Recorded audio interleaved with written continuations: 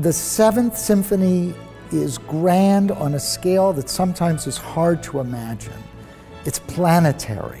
And the things that we know the most and understand the least are waves. We live with them, sound waves, water waves, but we can't really define them. We don't know where they start and where they end. Because any movement has this kind of rhythmical patterns that repeats over and over again. But instead of becoming boring, becomes even more reinvigorating. So the first movement is an exploration of waves, and they're not necessarily even water waves, but they are relentless. The second movement of the seventh is probably my favorite movement. It doesn't stop. We continue to move onward and onward and onward, and I don't know if we're going for the gold that is the background, or the large circle or the small circle, but we cannot help to descend. It's something that stays in your mind and your heart forever.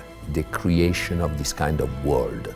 You want not to escape. Whereas the third movement is silver, it's a little bit more tinny on the teeth. And there are these odd little crystalline creatures that are growing, they're taking over. It's almost as if it went on any longer, that would take over the entire work of art.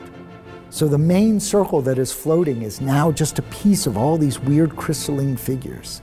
And by the time you get to the fourth movement of the Seventh Symphony, I have no clue what is going on. And so I painted that. You cannot resist, you want more, you want more, you want more. Beethoven can really play with our sense and emotions.